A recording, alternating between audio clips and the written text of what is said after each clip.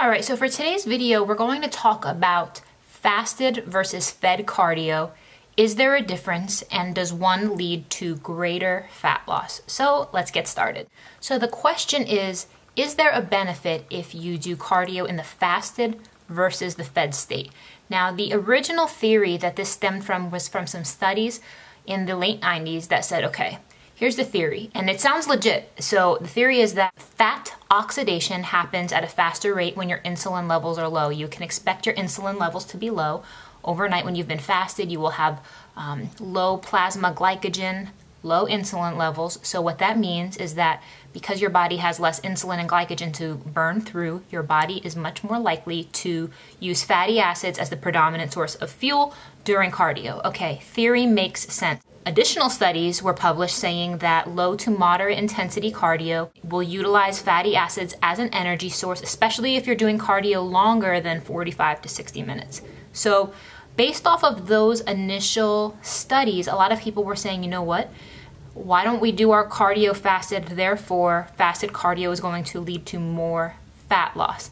And I want to address, is that true and why? So there was a study done by nutrition experts Alan Aragon and Brad Schoenfield and what they did in this study, this was done in a lab setting by the Journal of International Society of Sports Medicine. They took 20 females, divided them into two groups. The only variable, they were all on a caloric deficit and they were all required to do steady state cardio. The one group was the fed cardio group. The only difference was one group was given a shake before the cardio, the other group was given a shake after the cardio. All other variables kept equal. So the thing that's really important about this study and how it was designed is that it used two key elements as controls that if these two elements were not used as controls, it could have led to potentially biased conclusions. So number one, fat oxidation is a training adaptation. What that means is that if you're an untrained person, you haven't worked out in a million years, an untrained person would have a less efficient fat utilization just due to an overall lack of training. And this could lead to skew the data towards the realm of saying that fasted cardio is actually less effective because the participants are just untrained individuals. And number two, in this study, the presence of lean muscle mass absolutely has an impact towards fatty acid metabolism. So that means if you have more lean muscle mass, the results could lead to showing that fasted cardio is actually better and more effective than it might actually be. So before anybody says a study was published and these results were given, you always need to look at the context.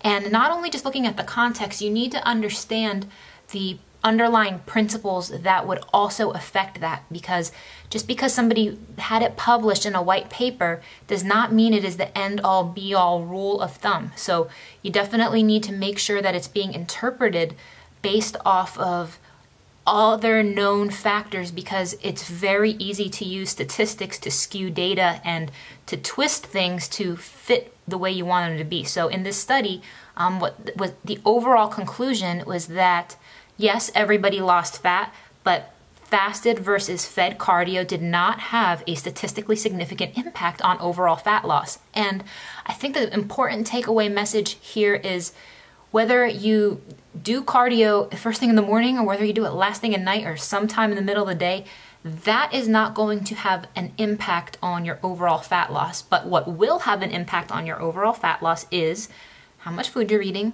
and how much of a caloric deficit you're in. Those are the two key factors that are going to have the overall effect. So the thing is, anecdotally, bodybuilders do say that, fasted cardio is a little bit better, and I do believe that there is some truth to that. When you are leaner, that it could potentially help if you're trying to go from like 6% body fat to like 5% body fat.